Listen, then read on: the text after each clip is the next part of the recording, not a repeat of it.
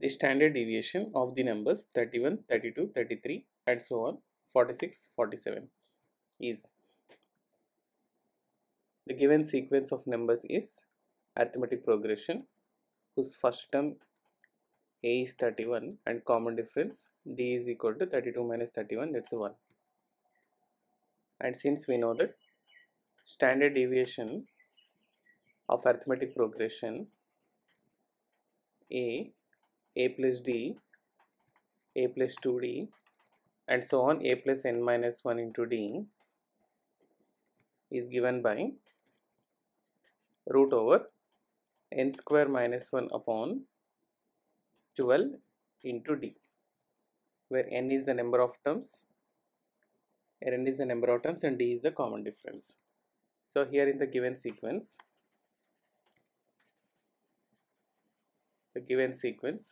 the first term a is equal to 31 and common difference d is equal to 1.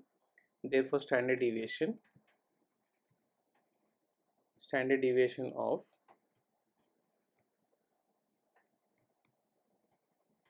31, 32, 33 and so on 47 will be given as, so here we can consider 47 is the last term. 47 is equal to a plus n minus 1 into d.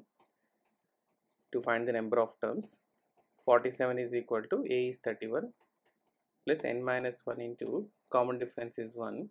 So we can add 47 minus 31 which is equal to n minus 1, or we can add here 16 is equal to n minus 1, or n is equal to 16 plus 1, 17.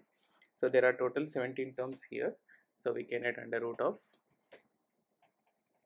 17 square minus 1 upon 12 into common difference is 1.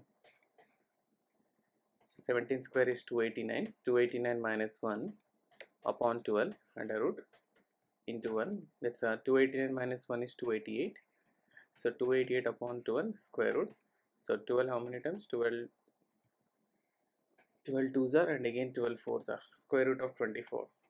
And square root of 24 on simplifying we can write 2 root 6. So we can go with an answer 2 root 6 is the standard deviation. Option C is the right answer. Okay.